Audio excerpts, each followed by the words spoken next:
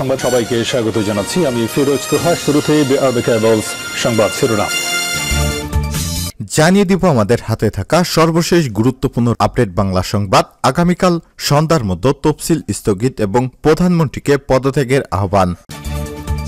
এরপর থাকবে বনানীতে হরতাল সমর্থনে আগুন জ্বালিয়ে সড়ক অবরোধ, সরকারের পদত্যাগ, নির্দলীয় সরকারের অধীনে নির্বাচনের দাবিতে ঘোষিত হরতালের সমর্থনে রাজধানীর বনানীতে আগুন জ্বালিয়ে সড়ক অবরোধ করেছে বিএনপি এবং ছাত্রদলের নেতাকর্মীরা। এর নেতৃত্ব দিয়েছে বিএনপির নির্বাহী কমিটির সদস্য কাজী রওকন ইসলাম শ্রাবণ।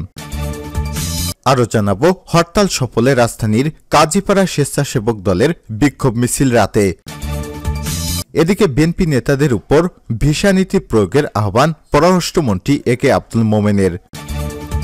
এদিকে ওসির হাত কেটে ফেলার হুমকি এমপি মুস্তাফিজের। এবার বাঁশখালী থানার ওসিকে হাত কেটে ফেলার হুমকি দিয়েছে চট্টগ্রাম 16 আসন বাঁশখালীর সংসদ সদস্য নৌকার প্রার্থী মুস্তাফিজুর রহমান চৌধুরী। এরকম একটি অডিও সামাজিক যোগাযোগ মাধ্যমে ভাইরাল হয়েছে। এবং সর্বশেষ জানিয়ে দিব পাকিস্তানে 8 ফেব্রুয়ারি নির্বাচন হচ্ছে না। পাকিস্তানের সাধারণ নির্বাচন পেছাতে সংসদের উচ্চকক্ষ সিনেটের একটি প্রস্তাব পাশ হয়েছে। ভোটের মাত্র মাসখানেক আগে শুক্রবার 5 জানুয়ারি সিনেটে এক প্রস্তাব পাশ করা হলো। সিনেটে প্রস্তাব পাশ হলেও তা মেনে চলার আইনি কোনো বাধ্যবাধকতা নেই। বাস্তব অনুযায়ী ভোট পেছানোর এমন কোনো প্রমাণও নেই। তবে এবার নির্বাচন পেছানোর ঘোষণা দিয়েছে পাকিস্তানের নির্বাচন কমিশন।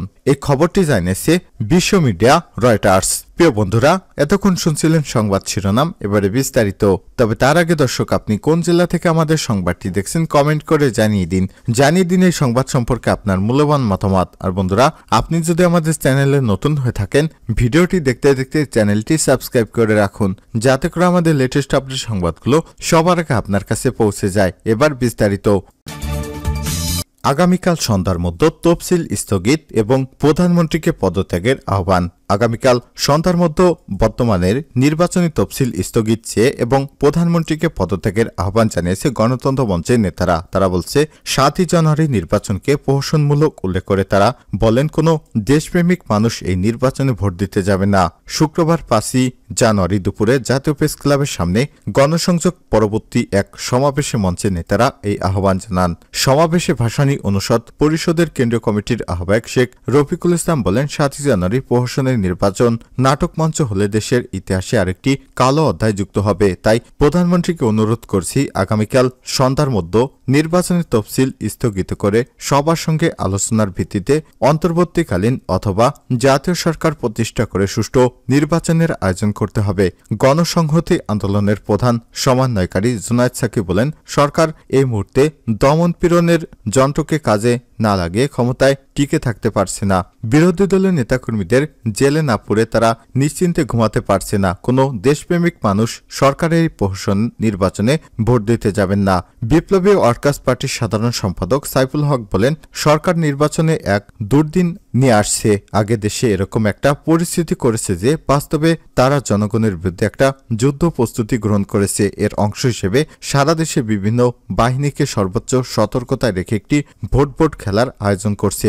অবৈধ ভোট এদেশের জনগণ মানে না, অবৈধ সরকারকেও মানে না। এই অবৈধ সরকারকে পদত্যাগের আহ্বান জানাই। সাভার জাতীয় প্রেস ক্লাবের সামনে সভার আগে প্রেস ক্লাব সংলগ্ন মেহরাব প্লাজার সামনে থেকে গণসংযোগ এবং মিছিল শুরু করেছেন গণতন্ত্র মঞ্চের নেতারা। তারা পুরনো পল্টন মোড় থেকে গুলিস্তান 0 পয়েন্ট ঘুরে এসে প্রেস ক্লাবের সামনে এই সমাবেশ শেষ হয়। পরে প্রেস ক্লাবের সামনে সংক্ষিপ্ত সমাবেশ করা হয়। গণতন্ত্র মঞ্চ আগামীকাল বেলা 11টায় বিক্ষোভ কর্মসূচি পালন করবে এবং পাশাপাশি বিএনপির ডাকে হরতালও পালন করবে।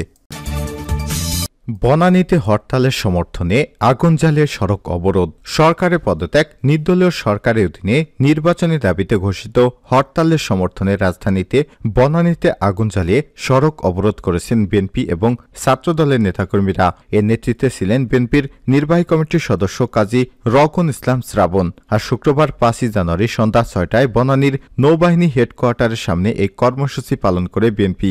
এ সময় উপস্থিত ছিলেন ছাত্রদলের কেন্দ্রীয় সংসদের সহসভাপতি কামরুজ্জামান আসাদ, মুমতাসিন বিল্লাহ, ঝলিক মিয়া, রকুনুজ্জামান রোকন, সাইফুল ইসলাম সিয়াম, সুরজ মণ্ডল, জুবাইর আল মাহমুদ রিজভী, মহিউদ্দিন নাজমুল হক হাবিব, মেহরাব আহমেদ মাহবুব আলী, হাওলাদার সহ-সাধারণ সম্পাদক মুসফুর রহমান সাগর, মিনহাজুল ইসলাম আবেদিন নান্নু, আব্দুল্লাল মামুন কাউসার, কবির হাসান ফকির, শেখ মোহাম্মদ নুরুল্লাহ, সহ-সাংগঠনিক সম্পাদক শামীম খান, ফয়সাল হোসেন, মাহফুজুর রহমান, জসিমউদ্দিন সর্দার, গোলাম মোস্তফা।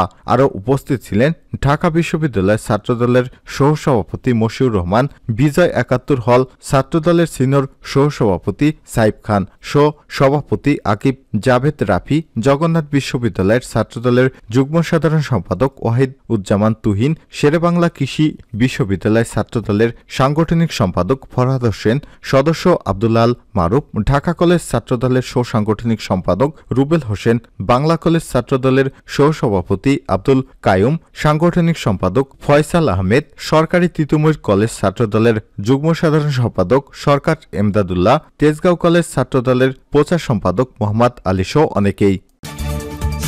হরতাল সফলে রাজধানীর কাজীপাড়ায় স্বেচ্ছাসেবক দলের বিক্ষোভ মিছিল। বিএনপি ডাকা আগামীকাল শনিবার থেকে শুরু হওয়া ৪৮ ঘণ্টার হরতাল সফলে রাজধানীর কাজীপাড়া বিক্ষোভ মিছিল করেছে জাতীয়তাবাদী স্বেচ্ছাসেবক দলের কেন্দ্রীয় নেতারা। শুক্রবার ৫ জানুয়ারি সন্ধ্যায় রাজধানীর কাজীপাড়া মেট্রো রেল স্টেশনের সামনে থেকে মিরপুর ১০ নম্বর গোলচত্বর অভিমুখে মিছিল এর নেতৃত্ব দেন স্বেচ্ছাসেবক দলের কেন্দ্রীয় সহসভাপতি ইয়াসিন আলী এবং সাংগঠনিক সম্পাদক নাজমুল হাসান। মিছিলে আরও উপস্থিত ছিলেন স্বেচ্ছাসেবক দলের কেন্দ্রীয় সহসভাপতি আব্দুল কুদ্দুস, ফরহাদ উদ্দিন, ড মুফিদুল আলম সর্দার, নুরুজ্জামান, যুগ্ম সাধারণ সম্পাদক আব্দুর রহিম হাওলাদার, সেতু জসিমউদ্দিন, এস.এম. কবির মাহমুদ উল্লাহ, ফয়সাল, জেড.আই. কামাল, কামাল উদ্দিন জুয়েল সহ সাধারণ সম্পাদক মোহাম্মদ মামুন মোকসেদুর রহমান আবির, নূরে আলম হবি, মাসুদ পারভেজ, কামরুল হুদা সহ বিভিন্ন স্তরের নেতাকর্মীরা। বিএনপি নেতাদের উপর ভিসা নীতি প্রয়োগের আহ্বান পররাষ্ট্রমন্ত্রীর। বিএনপি নেতাদের উপর মার্কিন ভিসা নীতি প্রয়োগের আহ্বান জানিয়েছেন পররাষ্ট্রমন্ত্রী ড এ.কে আব্দুল মোমেন। শুক্রবার ৫ জানুয়ারি সন্ধ্যায় সিলেটে পররাষ্ট্রমন্ত্রীর বাসভবনে এক বৈঠক শেষে সাংবাদিকদের প্রশ্নের জবাবে পররাষ্ট্রমন্ত্রী এসব আহ্বান জানান।